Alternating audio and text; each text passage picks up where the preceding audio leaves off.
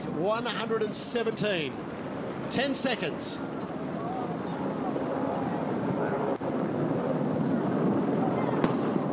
And there it is, the starting gun. They are away and racing in the 70th edition of the Rolex Sydney Hobart. 117 yachts begin the battle to win one of the world's most famous ocean races.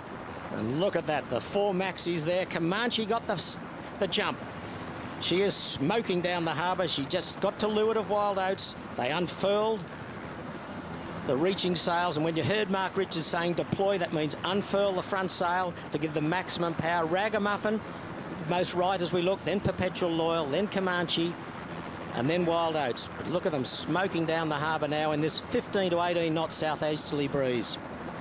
Exactly what we wanted to see, a fast run, and Comanche's got the lead at the moment, and a duel between Wild Oats 11 and Ragamuffin back from there, and there's Perpetual Loyal sitting in 4th spot at the moment.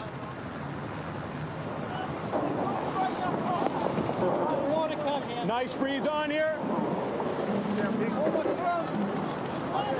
Where's the boy? He's the mate. Come on, fucking cool. Easy.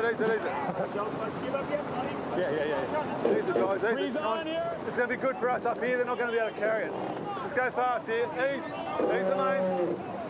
Good work, guys. Get the board up. Board up. Come on.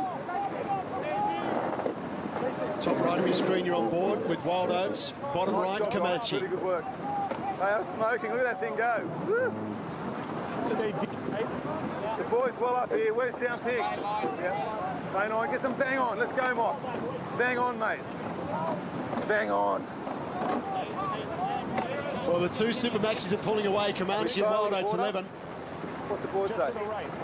You heard Mark Richards say there, look at the speed of Comanche. He is blown away by what he's seeing so far. Something's not right here, guys. Something's not right. We're going real slow. Real slow here. Look at that thing go. Easy. Hey, how did you on the deploy?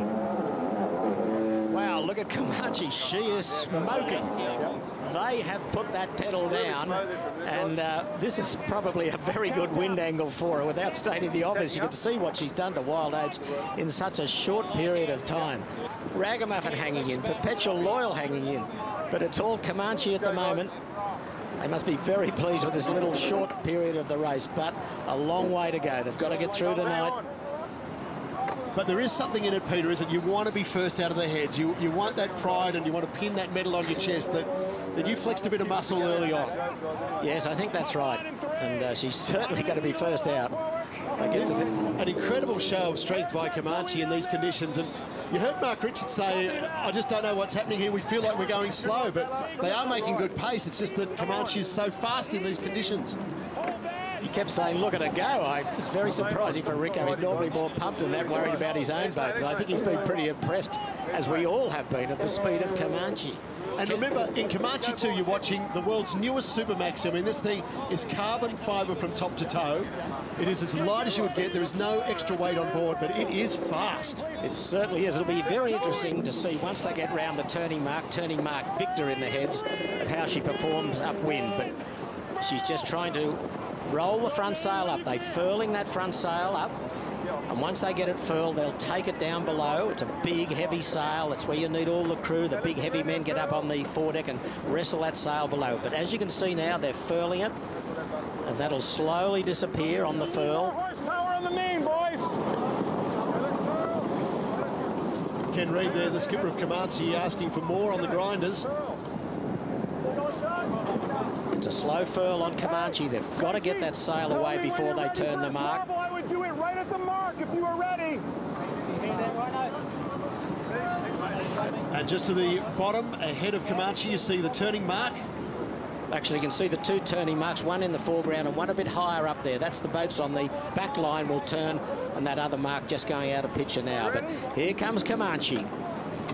We need a dagger board, right? We need a dagger board. Get the low dagger board, why not? Dagger board. Not going to get it. Not going to get it. Not going to get it. He's a mate. Smoke the mate for a second. Smoke it. Wow, 4 minutes, 35 seconds to the turning mark. That's got to be a record. Copy that. Now, this is the big test. Comanche on the wind.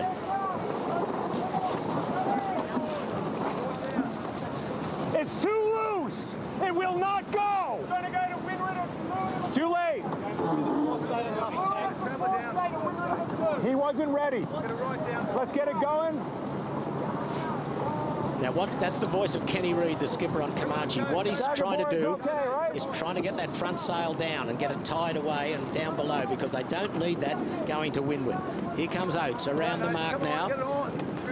And that in a time of 5 minutes 13 seconds is pretty quick too. So what Mark Richards was saying earlier about not having enough speed, they actually have good speed.